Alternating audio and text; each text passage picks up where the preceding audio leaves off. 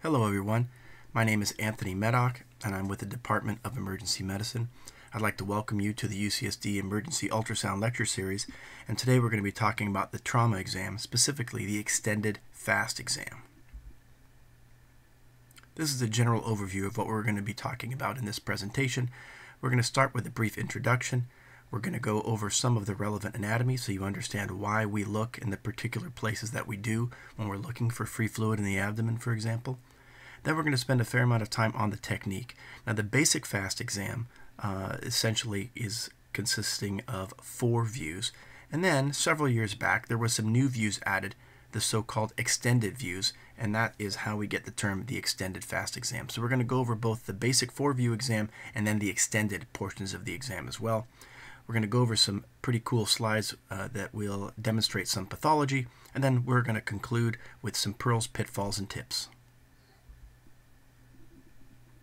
So by way of introduction, trauma was one of the earliest accepted applications of point-of-care ultrasound in the emergency department in the United States, and FAST exam, for those of you that are wondering, simply stands for Focused Assessment with Sonography for Trauma. The emergency department ultrasound applications have expanded dramatically since the 1990s when the FAST exam was initially developed and accepted by both emergency physicians and trauma surgeons. Ultrasound, as you can imagine, is an excellent imaging modality for the trauma patient. It's ideal in many regards. It can be done at the bedside, it's very quick, it's non-invasive, and there's few risks. There's no contrast material, you don't need to have intravenous access. It's ideal in many regards. However, just like any laboratory test or any imaging modality, there are limitations. It's not perfect. And it's very important, if you're going to be a user and a performer of these ultrasound exams, that you know when it's warranted and when it can potentially have shortcomings. And so it's important to recognize and remember those.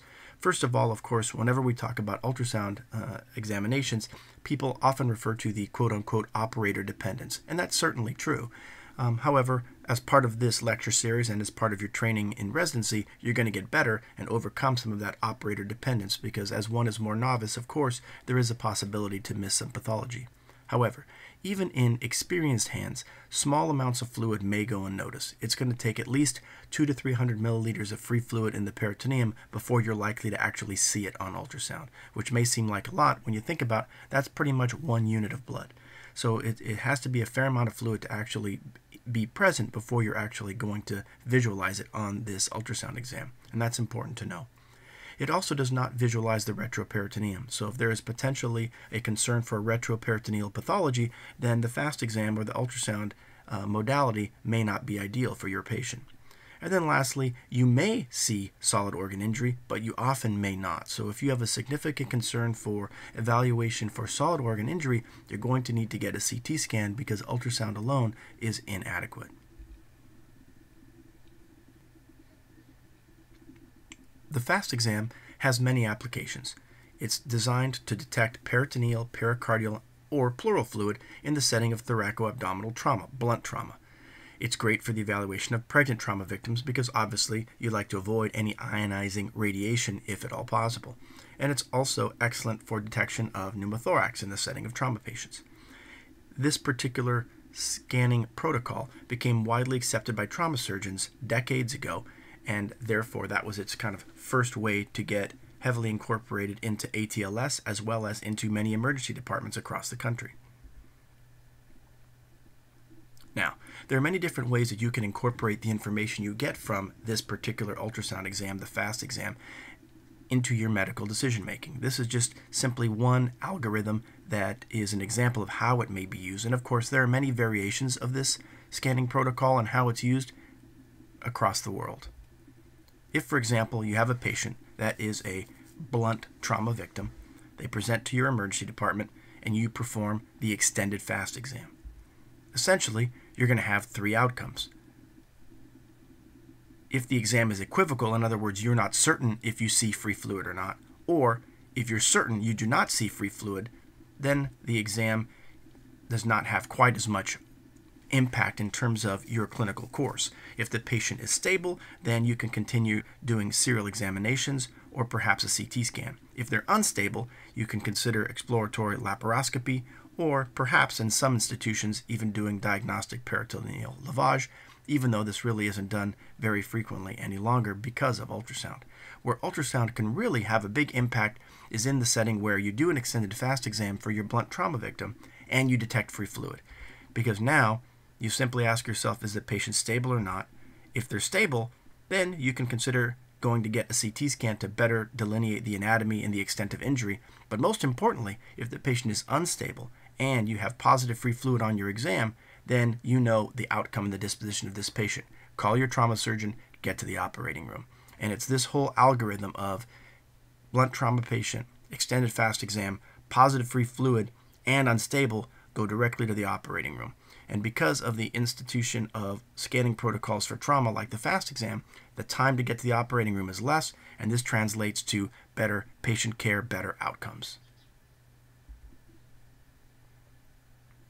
So, when we think about the anatomy as to why and how we do this exam, the shape of the peritoneum provides dependent areas when the patient is supine. So essentially, when you're laying flat on your back on a gurney, for example, there are going to be a couple different spaces anatomically, or a few different spaces rather, where fluid is going to preferentially collect. One of those is the hepatorenal space, which you may often hear referred to as Morrison's pouch.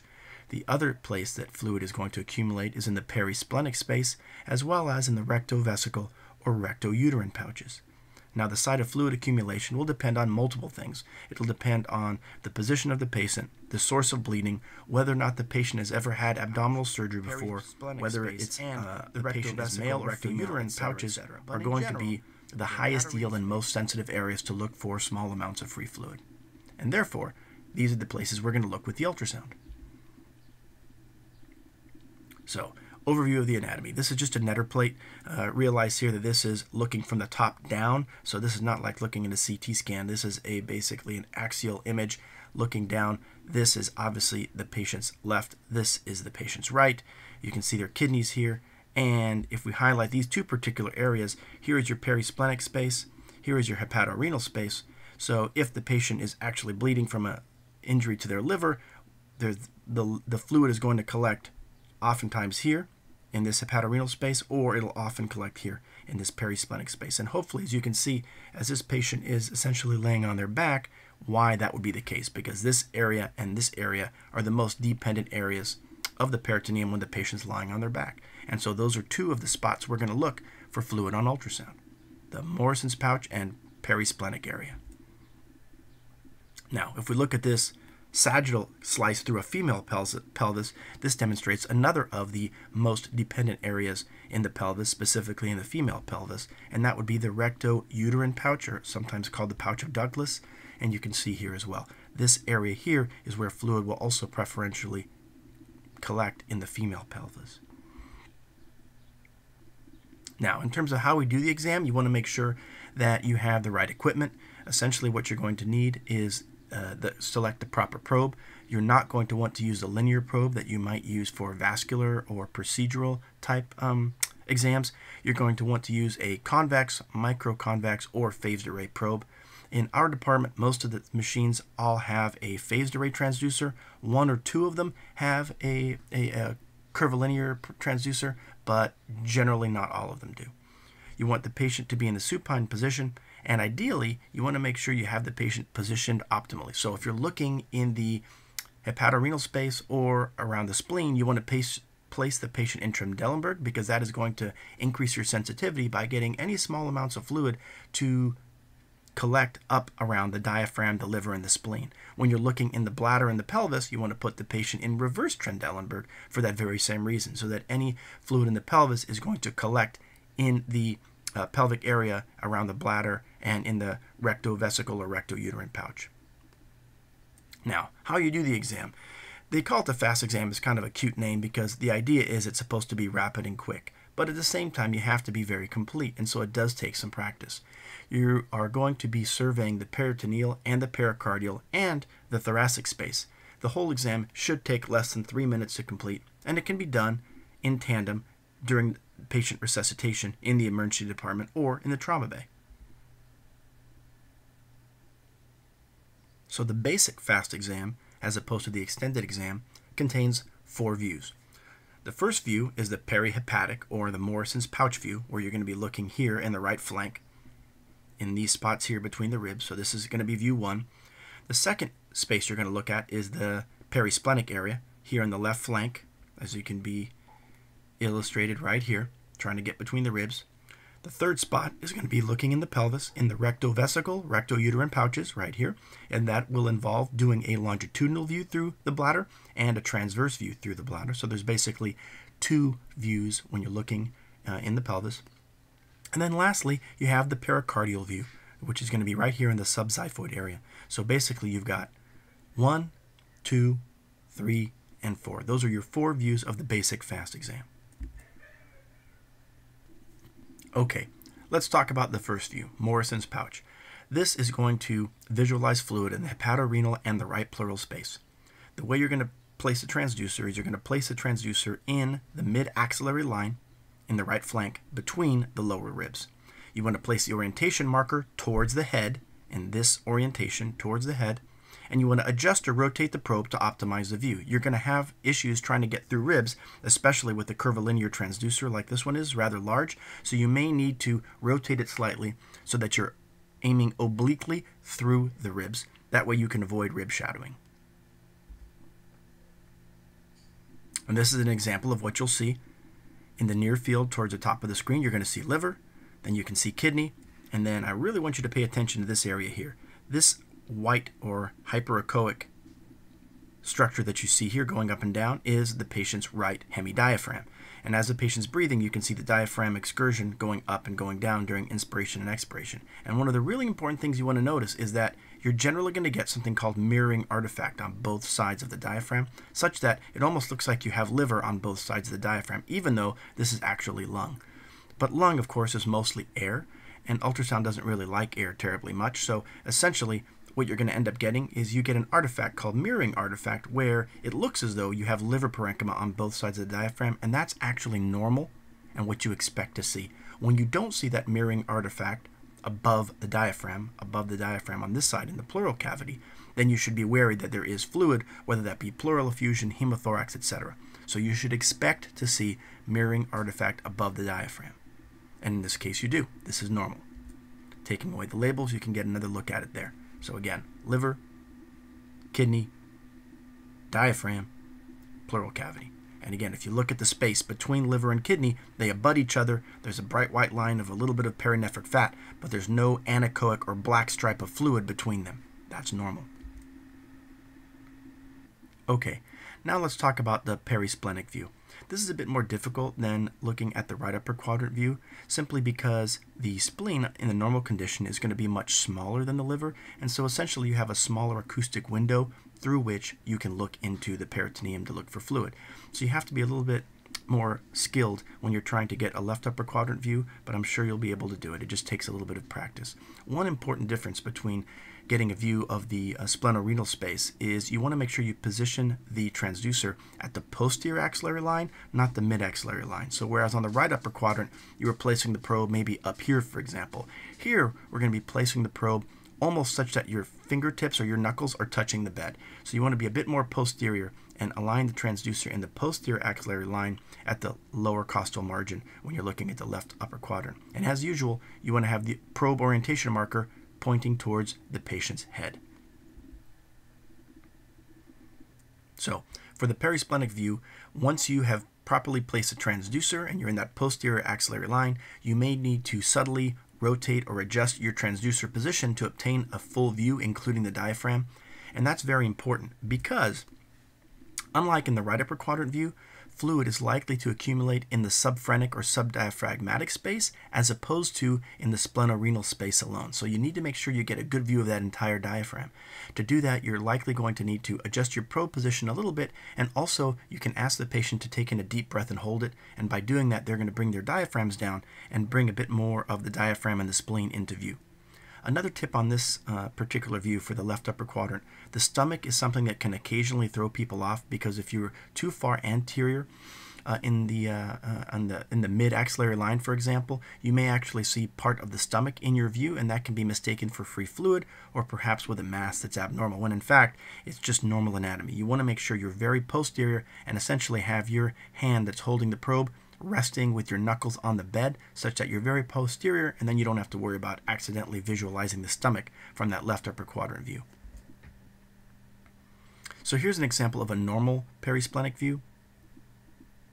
So you have the spleen, the diaphragm, that curved hyperechoic structure that's kind of going up and down, and you can see that splenorenal space, and again you can see a little bit of hyperechoic material in between the two, and that is simply perinephric fat. Again, above the diaphragm, this side of the diaphragm, you see a little bit of that mirroring artifact, which is normal. So it's very important to see the diaphragm, because oftentimes in the left upper quadrant view, fluid is going to be hiding right here, as opposed to just between the spleen and the kidney. So you want to make sure you get a good view of that subphrenic, subdiaphragmatic space. All right, now let's go on to view 3, looking in the pelvis. One of the most dependent portions of the peritoneal cavity is actually in the pelvis. So you want to make sure that the patient has a full bladder to use as an acoustic window. If the patient has a Foley catheter, or if they just voided, you're not going to have a very good window into the pelvis, and the exam will be very, very limited. Place a transducer just superior to the pubic symphysis and orient the transducer transversely, such that the orientation marker is pointing towards the patient's right. So with this arrowhead, the head of the arrow here represents the orientation marker, will be pointing towards the patient's right. Once you've done that and you're satisfied with that view, then you're going to rotate the probe 90 degrees to obtain a longitudinal or sagittal view. The orientation marker will be pointing towards the patient's head as per typical ultrasound conventions. Then you're going to need to gently fan or rock the transducer in all directions for full visualization in both planes, in both the transverse and the longitudinal. And here's basically what you'll see. So in the transverse view, the bladder usually looks a bit more symmetric. You're going to get a little bit of what's called posterior acoustic enhancement posteriorly here, which basically just means you're going to get more echogenicity deep to the bladder. But you'll notice very importantly that although we see anechoic or black stuff within the bladder, because the urine is mostly water, we don't see any anechoic signal deep to the bladder. And again, this is anterior, this is where we're placing the probe on the patient, and this is posterior. So dependent-wise, we would expect to find fluid collecting down in here, which we don't see. Then when we rotate the probe 90 degrees in our longitudinal view, this is usually what the bladder looks like. So this is cephalad towards the patient's head. This is caudal, and the patient's pubic symphysis would probably be right around here. And as you can see again, this is still anterior. This is still posterior. If we had any free fluid, we would expect it to collect down in these dependent areas of the pelvis, which we don't see. We just see a little bit of posterior acoustic enhancement and perhaps a little bit of bowel gas here. So these are two examples of normal transverse and normal longitudinal views of the bladder as part of the FAST exam. And here's a video clip. So there's the bladder. Again, it's anechoic. It's going to be black because urine is mostly water, and water fluid is going to always be black or anechoic on an ultrasound exam.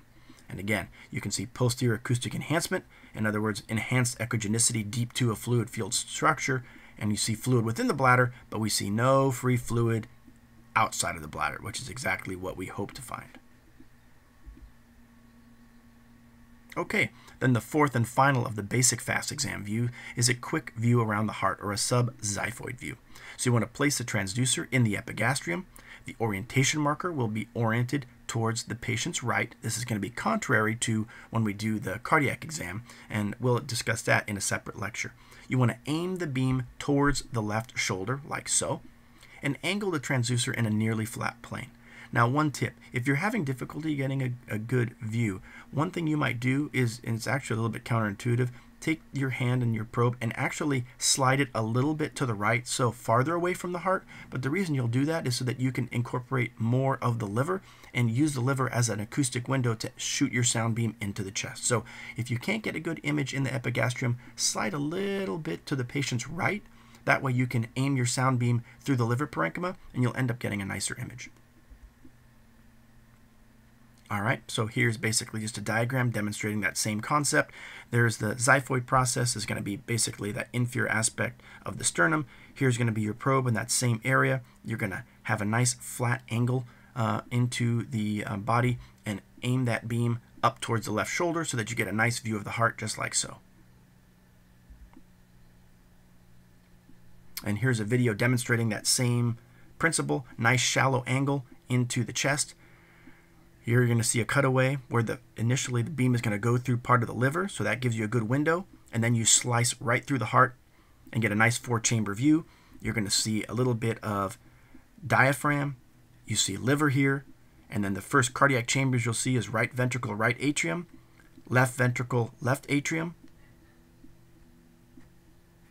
So again, liver, right heart, left heart. And this is pericardium. And what you see right here is pericardium abutting the diaphragm.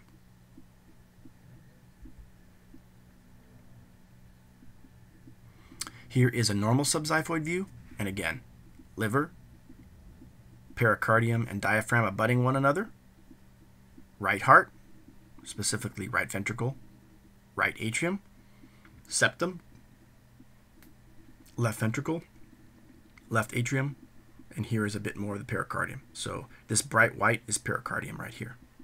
And later we're going to talk about looking for pericardial effusion, and in that instance you won't see just a tight bright white line right here. What you'll see is fluid, or a black anechoic stripe collecting back here, which we don't have in this example. This is a normal subxiphoid view.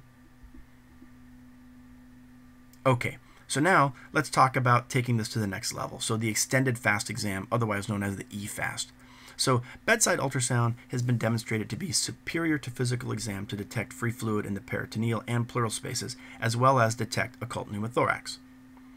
Bedside ultrasound has been shown to have greater sensitivity than supine chest x-ray to detect occult pneumothoraces. And in fact, in this instance, I wouldn't necessarily say this is occult, but this is a nice example of a pneumothorax. So there you can see pneumothorax, and we can actually find that very nicely with the ultrasound. And these pleural views that we're going to talk about are what makes up the extended FAST exam. So thus the EFAST was born. To incorporate, the idea was incorporate pleural imaging in addition to the peritoneal and the cardiac imaging as a screening measure in trauma patients. It involves only 2 additional steps to the traditional or basic FAST exam.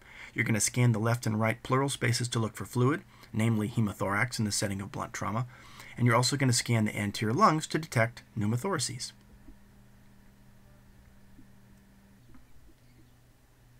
Okay, let's talk about how you actually do this extended FAST exam. And let's talk about the left and right pleural spaces. So basically, you're going to be scanning the pleural spaces while you're already scanning in the right and left upper quadrants, looking for free fluid around the liver or around the spleen anyway. So it's not really any extra steps. It's the same probe positioning. You're essentially just going to slide the probe a little bit cephalad, maybe 1 rib space, so that you can look above the diaphragm in the right flank and the left flank. And that will allow you to look for hemothorax, or fluid in the chest in the setting of blunt trauma. So it really doesn't add much time or effort to the exam. Same probe positioning. You just slide up 1 interspace and pay a bit more attention to what's going on above the diaphragm, as opposed to previously we were really only paying attention to what was going on below the diaphragm. So let's talk about evaluation of the pleural space a bit further. In general, as I talked about a little bit earlier, you expect to see air or scatter, or what we call mirroring artifact, above the diaphragm. Normally, lung is not something that you see very discreetly on ultrasound, and so as a result, above the diaphragm, what you expect to see is essentially something that looks the same as liver or spleen above the diaphragm. If you actually get anechoic signal above the diaphragm, that's abnormal. That indicates that you have fluid above the diaphragm, which in the setting of trauma would be very concerning for blood or a hemothorax. So, normal right upper quadrant, you have the diaphragm, you have mirroring artifacts, so you have what looks like liver on both sides of the diaphragm. That is the normal condition. Normal left upper quadrant, so there's the pleural space, there's the diaphragm, you can see the spleen and the kidney, and again, on the pleural side of things, above the diaphragm right here, you have what looks pretty similar to spleen parenchyma. You don't have a big black stripe over here. If you do, that would be abnormal. All right, so in addition to looking at the pleural spaces, we're also going to evaluate for pneumothorax as part of the extended FAST exam. So let's talk about how you're going to evaluate the chest for traumatic pneumothorax. Remember, supine chest x-ray can miss up to 25% of pneumothoraces, so this is really something that adds a lot to the evaluation of a trauma patient. You can use either the phased array probe or the linear probe, whichever you like. Each has its advantages. There's our pneumothorax. So linear array is ideal because you're going to actually get very high resolution. You don't have very good penetration abilities to go into the chest, but that's okay. We just want to see the pleural line. And so my preference is to use the linear probe. The only problem is that's going to involve switching transducers because the rest of the FAST exam is done with the phased array. So in the interest of being fast and being a bit more rapid with your evaluation, you can very well just leave the phased array transducer hooked up to your ultrasound machine, and you can just use that for the whole exam. But if you really want to get a bit more detail and you have a few seconds to spare, you can switch over quickly to the linear probe, specifically just for this part of the exam. But the rest of exam should be with the phased array or the curvilinear probe. So patient position is supine. You want to place a transducer in a longitudinal orientation at the midclavicular line at roughly the 3rd or 4th intercostal space. And what you want to look for is you want to look for 2 ribs and adjacent pleura. And normally lung parenchyma is going to have a sliding of the parietal and visceral pleura as they abut each other. And you're also going to see occasional little hyperechoic, little kind of shooting star or comet tail artifacts that are going vertically from the pleural line downwards into the far field. And that is indicative of normally aerated lung. So here is your probe position. You want to place the probe. In this case, I'm using the linear probe, but again, you can use the phased array probe as well. It's going to be placed of course, you're going to do this on both the right and the left in hemithorax in the midclavicular line with the orientation marker pointing towards the patient's head. Here's a nice diagram illustrating what you're looking for, and I'm going to show you a video clip in a moment. But essentially what you're going to see on the video clip of the ultrasound is you're going to see a superior rib, an inferior rib, and then you're going to get shadowing. So you're going to get a black spot deep to the rib because, of course, the ultrasound energy bounces back from the rib and it's not able to penetrate. So as a result, there is no echo, there is no return signal from the sound energy deep to the rib, and so the machine is basically just going to make it all black, and that's called acoustic shadowing. So you're going to look for that acoustic shadowing behind the superior and inferior rib. And then once you've identified where the ribs are, you're going to see a horizontal, bright white or echogenic hyperechoic line, and that is the parietal pleura. The parietal pleura on this side and the visceral pleura on that side. And as the parietal and visceral pleura abut each other, and as the patient breathes, you're going to see some horizontal motion, or what we call sliding, of that pleura as the patient breathes. And occasionally you're going to see little hyperechoic kind of shooting star or comet tail-like artifacts that will emanate from the pleura and shoot downwards. And these comet tail artifacts, and more importantly, this sliding, so to speak, of the pleura is exactly what you look for in the setting of normally aerated lung. So here's an example. So sliding lung, you can see the 2 ribs with the rib shadow. So here's a rib and a shadow. Here's another rib and a shadow.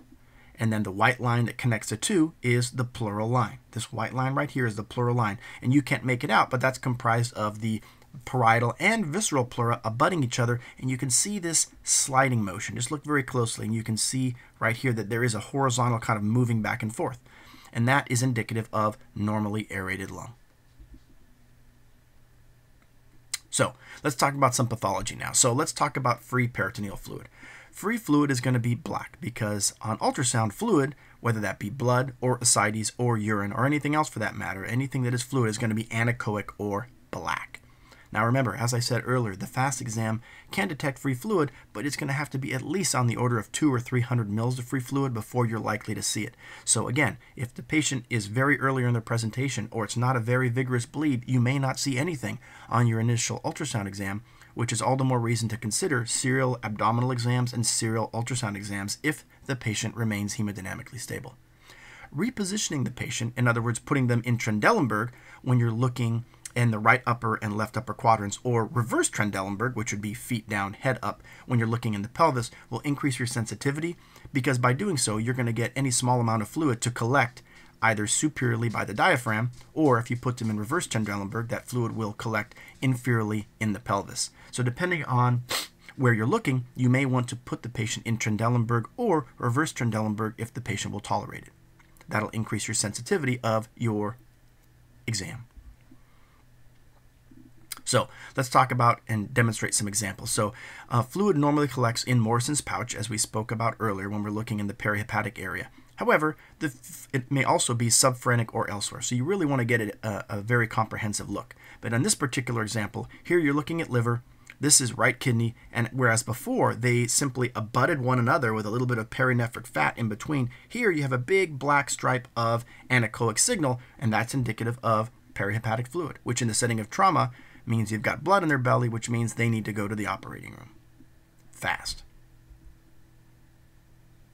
Here's another example. Again, here you see the liver, here you see the right kidney, here you see some perinephric fat and fascia, that's normal, and here you see the diaphragm. But most importantly, what you also see is black or anechoic signal around the liver, between the kidney and the liver. So this is fluid in Morison's pouch. Now again, like I talked about previously, not all fluid in the belly is necessarily going to be blood. It all depends on the clinical context and the hemodynamic status of your patient. In this instance, this is also a perihepatic or a right upper quadrant view. Here you see liver, here you see kidney, and literally everything, the liver is swimming in fluid. There is fluid all the way around this liver, which if this was blood, this patient should be very hemodynamically unstable. So you ask yourself, is this likely to be blood? And although it's certainly possible, this would be a very large volume in the patient you would expect to be very hemodynamically unstable. If the patient looks like this, has jaundice, etc., and has a long history of chronic liver disease, then you know that this isn't blood, but this is more likely to be ascites. But this is a good illustration of the point that fluid in the peritoneum is going to be black, and you can't tell if it's ascites or if it's blood. You're going to have to rely on your history, your exam, and the clinical context of your patient. All right, so now let's talk about looking in the left upper quadrant in the perisplenic area. So fluid in the left upper quadrant collects in an alternate fashion than in the right upper quadrant. In the right upper quadrant, generally fluid is going to accumulate between the liver and the kidney in that Morison's pouch. However, in the left upper quadrant, looking around the spleen, there's an anatomic structure called the phrenicocholic ligament, and this actually restricts fluid from filling preferentially in the splenorenal space, and actually fluid oftentimes will collect in the subphrenic space, in other words, between the spleen and the diaphragm. And you can see that here. They have fluid here between the spleen and the diaphragm up here, as well as a lesser amount in the splenorenal space. So although there is some fluid here, initially it will have started here, and once it fills up significantly, then it'll actually start to leak and spread and dissect into the splenorenal space. So that's the splenorenal recess with a small amount of fluid, and that's the subphrenic space with a lot more fluid. Another example, again, spleen, left kidney, perinephric fat, and then again, this actually looks great. The splenorenal space doesn't have much fluid in it, but here, all the way up and around here is your subphrenic area, tons of fluid.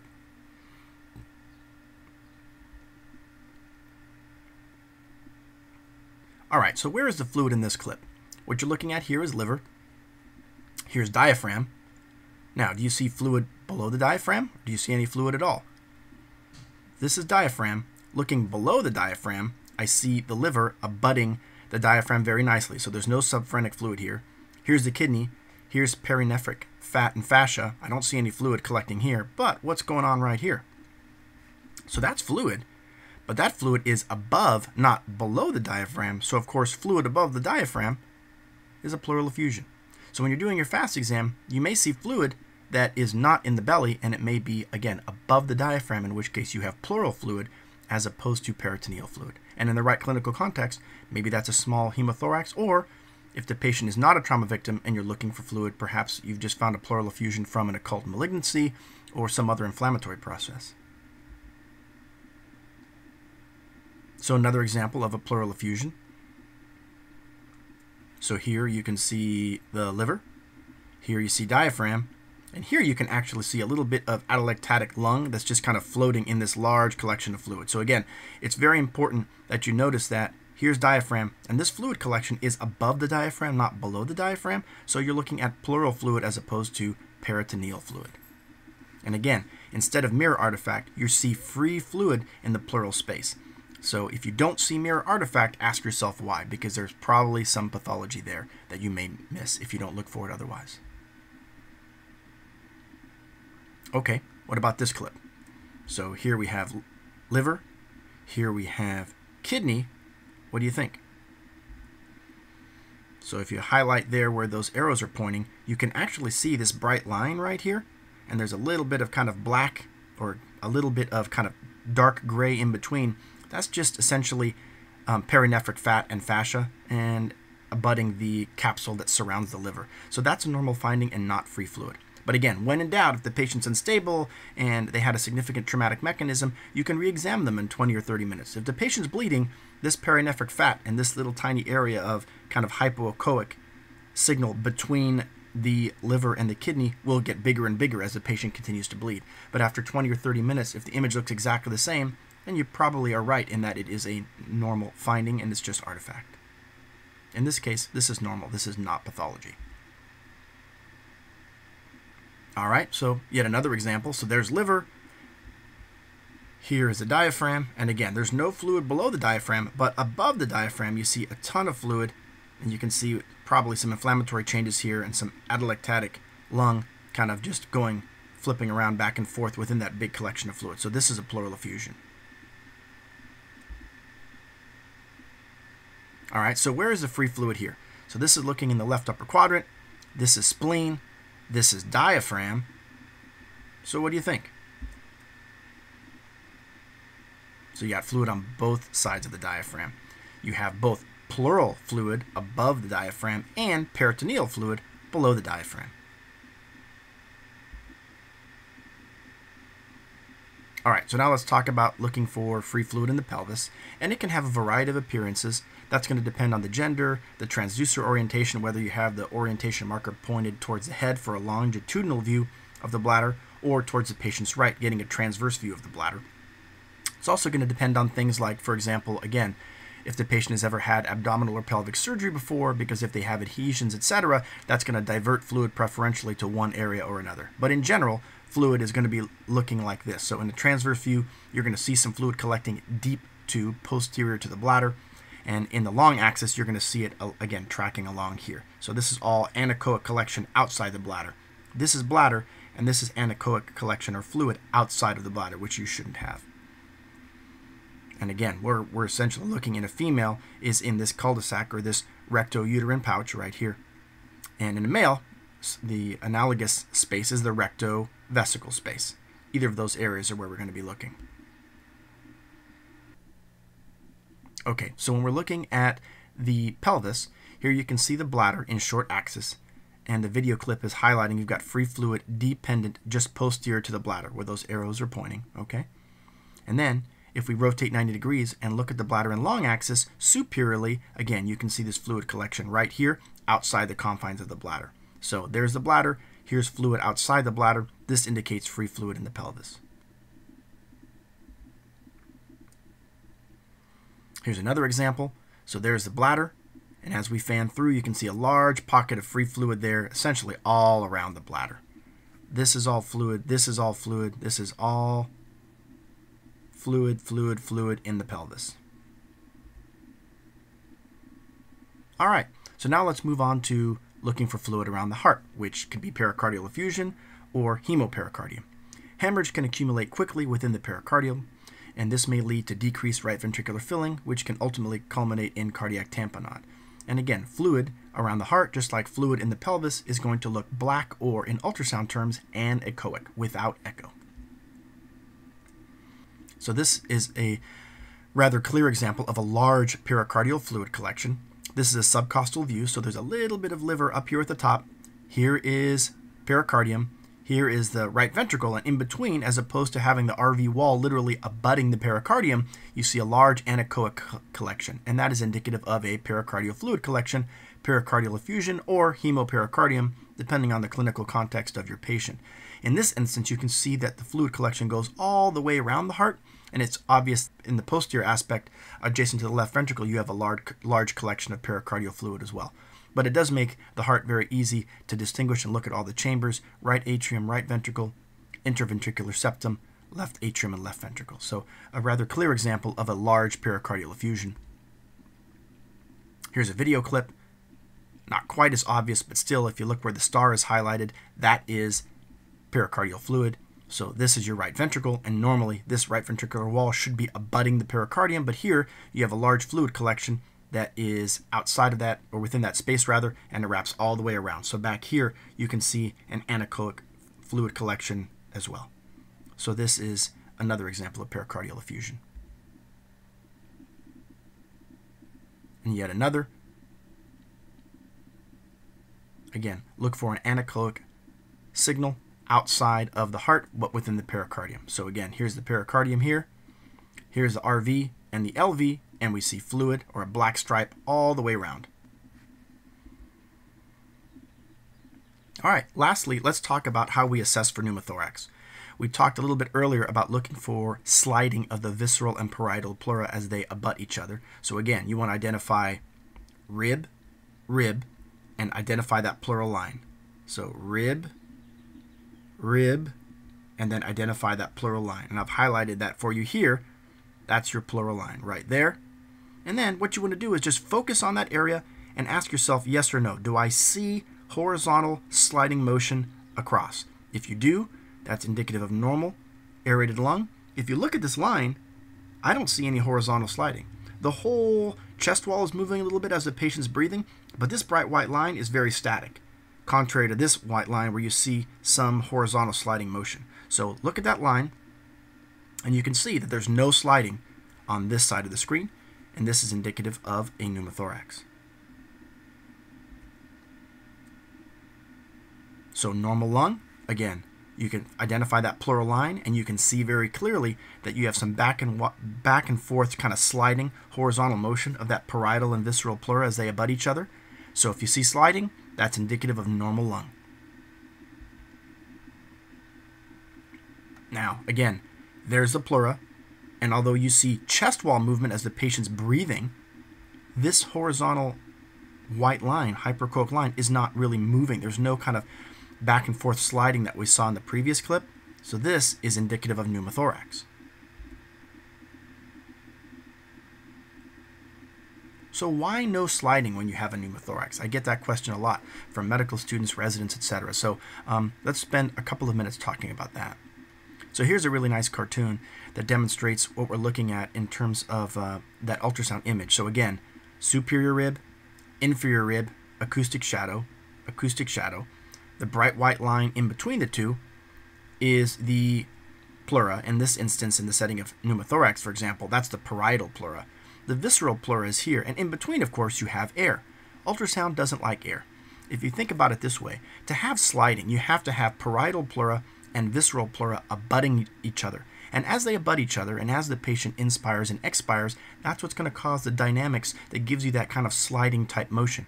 But if you have a pocket of air between the visceral and parietal pleura, then you don't have the abutting anatomy of the parietal and visceral pleura, where they're literally on top of each other, kind of moving against each other, causing a little bit of that sliding phenomenon. If there's air in between, there is no sliding. And if there is no sliding, you're not going to get that horizontal movement back and forth that you see on the ultrasound in the normal condition. So that's essentially why you don't get sliding when you have a pneumothorax, because the air prevents the visceral and parietal pleura from abutting one another, and it's that abutment and movement that causes the dynamics that you see on the screen. And if you only have the parietal pleura and not the visceral, you're not going to see that sliding, because there is no movement between the two that you can visualize, because the air prevents that. Ultrasound does not like air, and so if you have air between the two, you're not going to visualize the visceral pleura, and therefore you can't get that sliding phenomenon that you see on the two-dimensional ultrasound image.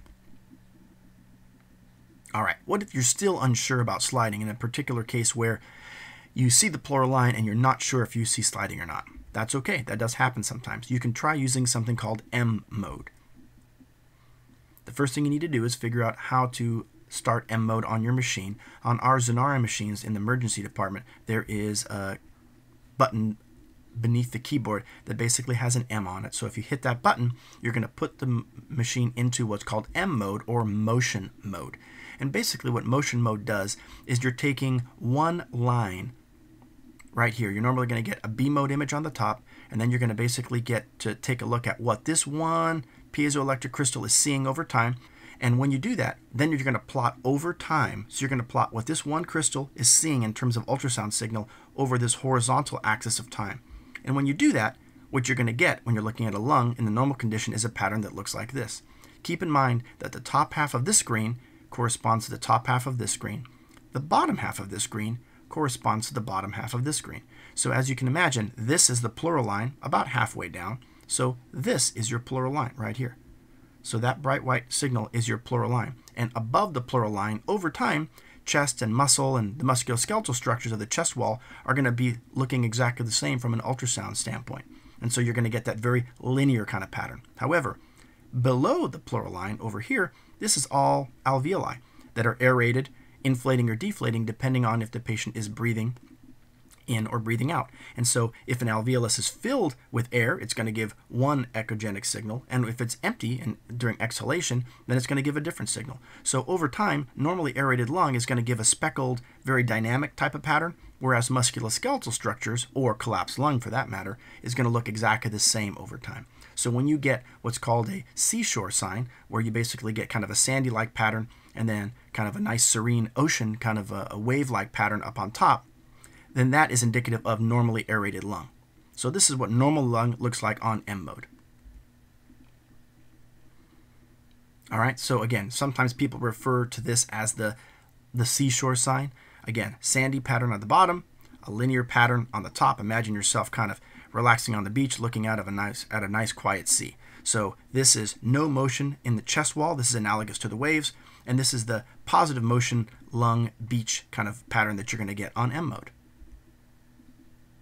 Now, in the setting of pneumothorax, this is called kind of a quote-unquote barcode sign, where essentially below the pleural line, you don't have any aeration of lung, and so as a result, you get a linear pattern top to bottom. You don't get that nice sandy pattern down here. You get a same linear pattern all the way across because non-aerated lung is going to have no change in signal over time, so it looks very static and linear and not that scattered sandy pattern that we expect to see of aerated lung. So this is a pattern on M mode that's concerning for pneumothorax. So again, comparing them side by side, you want to engage M mode, put your cursor and line it right on the pleural line, which is going to be right here. Hit the M mode button a second time, and what you should expect to see is pleural line, like so, or like so. And then below the pleural line, you should expect to see kind of a speckled type pattern. If below the pleural line you see a linear pattern, that's very concerning for pneumothorax. So essentially, when you're looking at the M mode image, find the pleural line, which is going to be the bright horizontal line about halfway down, and then look below it. If you see a sandy-like speckled pattern, that's good. If you see a linear pattern that looks the same as the top half of the screen, that's concerning for pneumothorax. All right, so in terms of pearls, pitfalls, and tips, beware that a negative FAST exam in a patient with prior abdominal surgeries may not necessarily be truly negative, because fluid may channel to other areas of the abdominal cavity based on adhesions and altered anatomy after they've had their surgery. Also, remember that ultrasound does not differentiate ascites, blood, or urine. Fluid is fluid is fluid is going to look black. It's going to take your own history, physical, and clinical skills to determine what that fluid collection is. And if necessary, then you can always tap the fluid and drain it if the clinical context is appropriate. But in the trauma setting, generally, when you see free fluid where it shouldn't be there, you need to assume it's blood. Now, we talked a little bit today about looking for pericardial effusions, and it's important that you also know that epicardial fat, which is normal and generally seen anteriorly, can sometimes be confused with pericardial effusion. So if you look at this video clip, you can see the right ventricle, you can see the pericardium here, and there's a little bit of space between the two. But if you look closely, it's not purely black. It's not anechoic. There's actually some echogenicity there, and it's not a very significant amount, and it's not posterior. And in that scenario, you would give strong consideration to thinking that this might just be a fake out of epicardial fat as opposed to true pericardial fluid. But again, when in doubt, you can always get a formal study, a CT scan, or do serial ultrasound exams and look to see if the fluid collection is increasing. In this instance, it likely wouldn't be because it's a normal variant with just some epicardial fat there that's very prominent. Lastly, always and gently, subtly redirect your probe to completely examine each structure. That way you avoid misses. You want to be thorough with this examination because, again, if you have a small amount of fluid, you may not see it at all, even in experienced hands. So in closing, remember the FAST exam, or the extended FAST, is a great technique with many applications for a wide variety of blunt trauma victims. The extended FAST is simply an expanded exam that includes evaluation of the pleural space. Patient positioning is of utmost importance, yet oftentimes overlooked. So you want to remember to put the patient in Trendelenburg when you're looking in the right and left upper quadrants. Put the patient in reverse Trendelenburg when you're looking in the pelvis, and this will allow you to see smaller amounts of fluid. Remember, the name of the game is you want to be fast, but you also want to be thorough. Here are some of the references used for this presentation. And I'd like to give particular special thanks to Dr. Virag Shah, who contributed significantly to this presentation, got a lot of the video clips, and did many of the animations. So thanks very much to Dr. Shah. And with that, I'd like to say thank you. If you have any questions, feel free to reach out to me via email or via Twitter. And I look forward to scanning with you in the department or in the simulation lab. Thanks so much for your attention.